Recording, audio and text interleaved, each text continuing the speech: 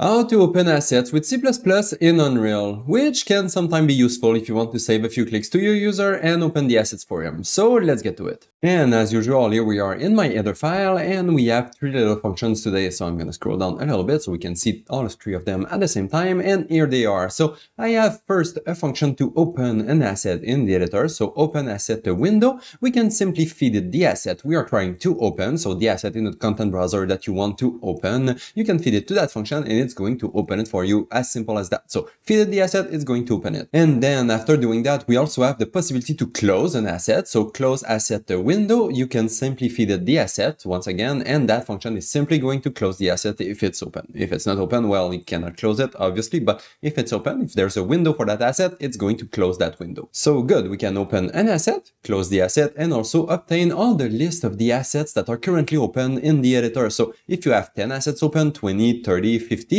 you can simply call this function, and that function is going to tell you all the assets that are currently open, and that can be pretty useful if you want to know what is currently open, actually. So the function is called getAllAssets with open the window. You don't have to provide any parameters because the function is only going to fetch all the assets that are currently open, and it's going to return them to you in the little array right here, a array of UObjects which contain all the assets that are currently open in the editor. And obviously all those functions are only going to work in the editor. You're not going to be able to use that function in a package build because you don't have access to the editor in the package build, obviously. So if you want to open an editor window, you absolutely need to have the editor. That just makes sense. So good, that's it for the header file. Now it's time to jump in the CPP, and we're going to start with the includes, which are super simple today. We just need those two includes right here. We need the Unreal ED globals.h to have access to the Unreal editor. And once we have access to the editor, we can simply ask him to give us a subsystem, and the one that we want is the AssetEditorSubsystem. And actually that subsystem already has all the functions that we're gonna need today. We won't have to code pretty much anything because everything's in there already. So that's gonna be pretty useful. So these two includes, so Unreal ED globals and AssetEditorSubsystem, are inside the Unreal ED module. So let's just make sure that the module is already inside the build.cs file. So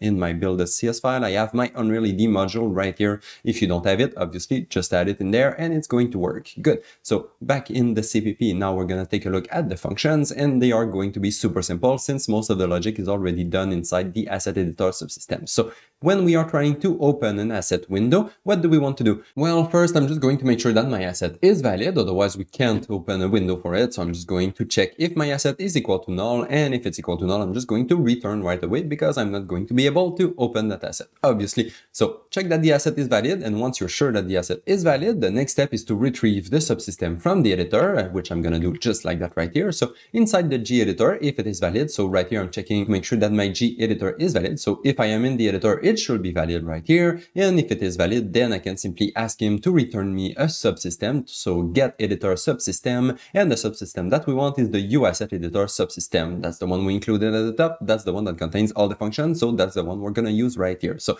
gedit getEditorSubsystem, UAssetEditorSubsystem, and that's going to put it inside a little variable right here. I'm just going to make sure that my subsystem is also valid, otherwise I cannot call a function on it. So if it's equal to null, I cannot call any function, I cannot open an asset from it, so I'm just going to return right here. But if the asset is valid and the subsystem is valid, then we can simply ask the subsystem to open the asset for us, and that's super simple. So AssetEditorSubsystem, open editor for asset, and feeding it the asset we're trying to open, and that's it. The function is going to try to open the asset for you, and it's going to let you know if it actually worked or not. So that's pretty awesome. Actually, I have my boolean right here that contains all that information. The asset is either open or not, and I'm just going to return a little bit more information to my user to say if it worked or not, and that's it. That's super simple. And actually the close asset window is as simple as that. So I'm just gonna scroll down a little bit, and we're gonna do it super quickly. First, we have to make sure that the asset is still valid. So the asset we receive as input, if it's not valid, we cannot close the window for it because, well, there's no window for an invalid asset. So here I'm just going to check if it's valid. If it's valid, that's good. Then we can retrieve the subsystem from the editor, same as the previous function. So AssetEditorSubsystem right here, which I'm also going to make sure that it is valid. And then if I have my subsystem and my valid asset, then I can simply ask my subsystem, so AssetEditorSubsystem, close all editors for asset, and providing it the asset.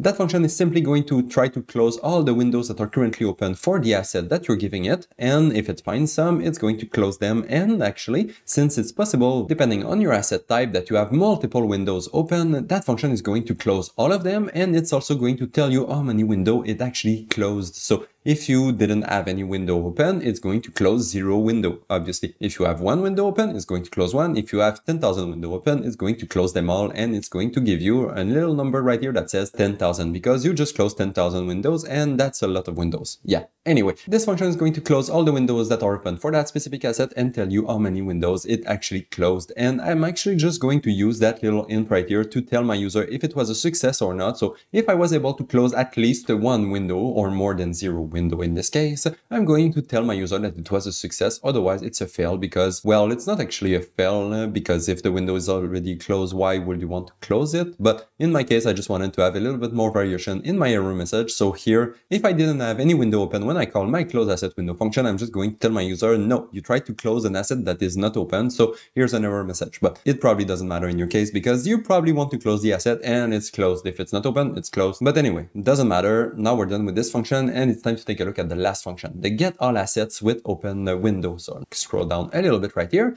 And since we don't have any assets to validate, I'm just going to retrieve my subsystem right away, right here. So I have my asset editor subsystem. I'm also going to make sure that it is still valid, obviously. And once I'm sure that it is valid, then I can simply ask him to return me all the assets that are currently open in the editor. And that's actually super simple. Inside the asset editor subsystem, you have a function called get all edited assets, and that's going to simply return you all the assets that are currently open. Hey, we're actually done. We can simply return that to the user and we're done actually. Yeah, as I said, it was super simple. Good. So now it's time to jump in Unreal to see if it actually works. And here I am in Unreal, and I don't even have a level today, but I have a few assets right here in the content browser. We're going to open all those assets using the functions we created today. So I have a material, a mesh, a skeletal mesh, a sound, and a texture. We're going to open them all to see if it actually works with all types of assets.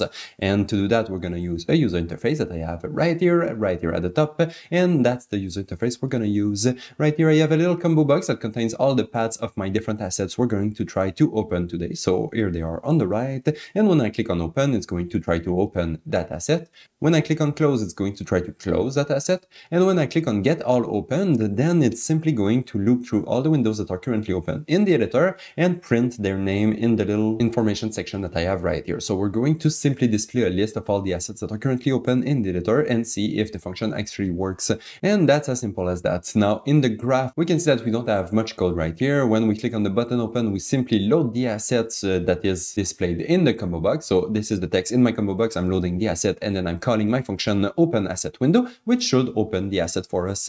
And then same thing when we click on close, we're simply loading the asset from the path in the combo box and then calling the function close asset window. And once we're done opening and closing windows, we can also get the assets that are currently open and display them. And to do that, when I click on the button to get all the assets, I'm simply calling the function we created to get all the assets with open window. If it was a success, I'm going to build my own string. Otherwise, I'm just going to display the default error message as usual. But if it's a success, I decided that I want to display all the names of the opened assets. So I'm just going to build my own little info message right here. I'm going to start by a prefix to say that these are the opened assets in the editor. Then I'm going to loop through all the opened assets and build my own string right here using the path of each of those assets. So each path is going to be displayed on a new line, which is going to build my little info message that I'm then going to display on screen. It looks a little bit more complicated than it actually is. So good, let's go see if it works. So I'm gonna run my editor utility widget right here, and then my material is selected by default. So let's just try to open my material. Hey, it opened the material. I can close the material. Yeah, that's good. I can open, close, try to close again. No, I don't have a material open, so I cannot close the material, obviously.